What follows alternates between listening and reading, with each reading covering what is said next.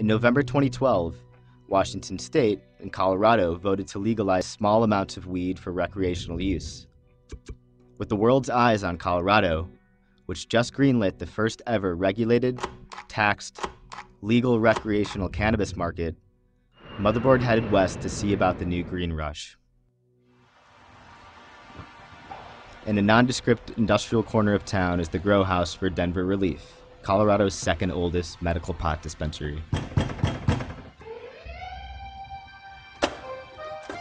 Hello, Nick. How you doing? How's it going, man? Nice to meet you, Brian. Brian, nice to meet you. Come on in.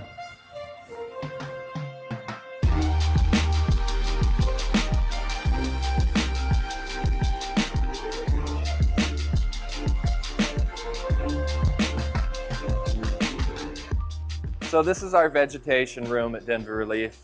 All of our propagation and/or cuttings take place in here. All of our mothers are in here along the walls on the floor. So we have 35 different strains in the building right now. Most of our strains in here are going to be hybrids. They have been crossbred and mixed. There are a few that are pure strains. For example, we do have Durban Poison, which is an original landrace strain. It hasn't been messed with any, so it's a pure sativa, but there are very few pure sativas and pure indicas that we have in the building. The hybrids are really nice because they sort of can give you the best of both worlds. No matter whether you're smoking it or using an edible or a pill or a drink, they give you a little bit of functionality, but also give you really good quality medicinal effects as well. So these plants are on day 25 in the flower room of a 70-day cycle.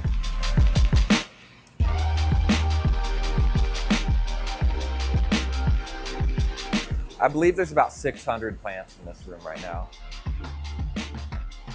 Our product, when it's finished, when you lay it on a table, next to most underground product, even somebody that has no history with cannabis can just look at it and see aesthetically that it's a much better quality product. We could pop our heads in here real quick. This is the room we're actually taking down now, so you can sort of see how much larger the flowers are on these plants in here. And we'll get a closer look when they're in there trimming as well. These are biodiesel actually, so this is one of our award-winning strains right here. God damn, yeah. It's so sticky. Biodiesel was actually ranked as one of the top 10 strongest strains that High Time has ever tested at the Cannabis Cup. If we don't think that it's worthy of winning a competition, then usually it gets put on the chopping block and it's back out of the building.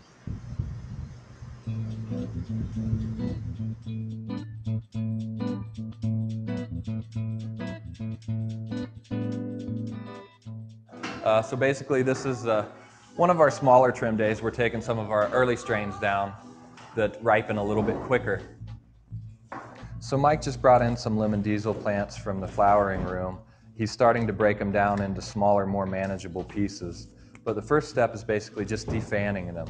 And these fan leaves, they really don't have any essential oils on them. If you look and see the sugar-coated trichomes or the essential oils of the plant, you can see some of these smaller sugar leaves we will use in the edible production. But these get shredded, mixed with post-consumer product, and then they're tossed. So we get it down basically about to like that. Now the rest of these smaller leaves are sugar leaves that do have essential oils on them, so we can trim these off, save these for edible and concentrate production, wax, hash, things of that nature. This is AK-47, which is a really popular strain. So you can see down here, Mike is putting the product on our scale. We have to weigh everything. We have to weigh the actual bud here. We'll weigh the trim for the edibles, and we also weigh the waste product or the stem and the larger fan leaves that have no medicinal value. Wow, I'm sort of speechless here. This is amazing. Yeah, the top cola on that's probably a good 8 or 9 inches, and down to Brian's hand there is probably 12 inches, I'd say. It'll come as no surprise to hear that, for Nick, cannabis isn't just a plant. It's not really the evil weed that everybody thinks it is. We're dying to get it rescheduled because right now universities and college campuses aren't even allowed to study or research cannabis, which is pretty ridiculous. They're allowed to study cocaine and all of these other drugs. They can do all these experiments and all this research and development on them. And it's really sad right now because we can't do that with cannabis. And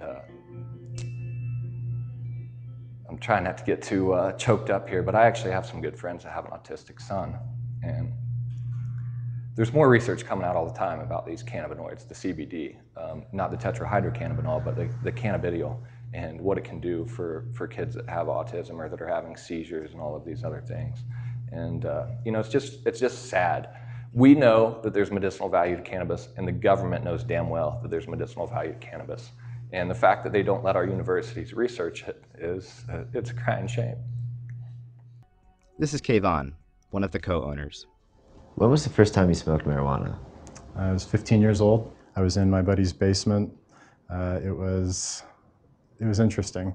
I'm like most kids today. I have attention issues, and it's something that really put me in a place where I could think and get my work done. I graduated high school when I was 16. Been living on my own since I was 16. Graduated college when I was 19. So I saw that marijuana didn't have the negative effects on my mind and my body that people said it did. And I've always fought for people to have that right to smoke marijuana if they so choose to. This is our waiting room. Pretty typical of medical marijuana centers in Colorado. When we moved in here, there was a lot of break-ins, there were a lot of armed robberies and hostage situations in the industry. So we designed this with the intent of keeping people out. So we have the bullet-resistant glass, this whole wall is lined in Kevlar. The security systems are pretty robust. We kind of have a casino-grade DVR system.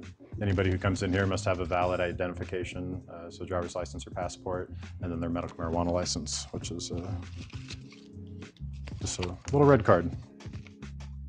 We're going to start to see these different environments that marijuana is sold in. There are going to be places that are geared more for professionals that prefer discretion, that are willing to pay a higher price for better customer service and a higher quality product. And there's going to be those places that are like the shady liquor store on the corner that probably, you know, cater to a less affluent clientele. So this is our sales room.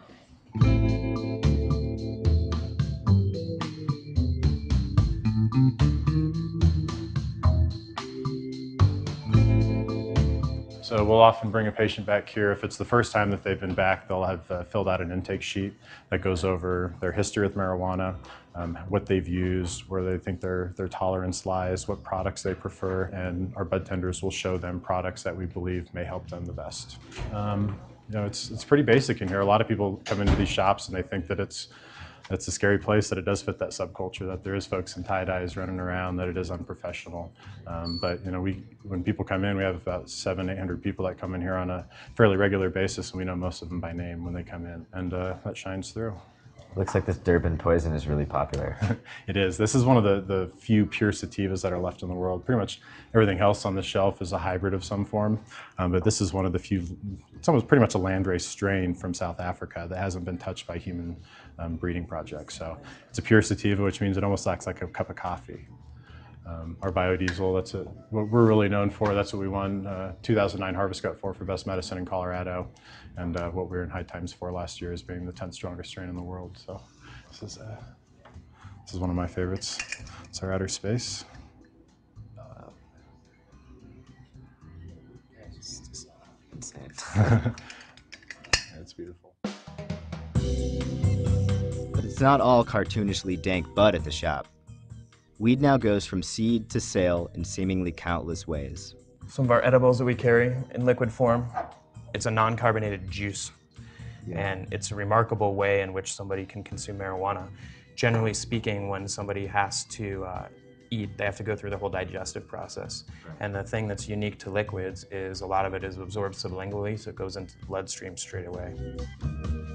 There's foods that are healthier and whatever appeals to a different demographic of a different patient. We have people that are gluten-free and only want to eat things that are organic. So we have this product that's organic, dairy-free, wheat-free, gluten-free, sugar-free, and vegan. And it's made out of almonds, dates, apricots, raisins, agave nectar, spirulina, cannabis, spices, and hand-rolled and organic coconut. There is an industry to be created, and it's not just people making pot brownies in their kitchen anymore and selling it to a bunch of friends. What you are looking at is our butane concentrations. Butane hash oil, BHO, Earl, dabs, wax, earwax, peanut butter, caviar, spice, There's a wide variety of colors, there's a wide variety of textures here, and that's based on the fact that each plant is a little bit different, and the oils and the terpenes that go into each plant and the genetics and the makeup of each plant are a little bit different. And yeah, it's crazy that this has turned into what it has turned into as far as an industry, and to see this kind of rapid advancement in technologies as far as using marijuana for people who have smoked it for thousands of years, to see this kind of new advancement in concentrates is pretty neat to be a part of.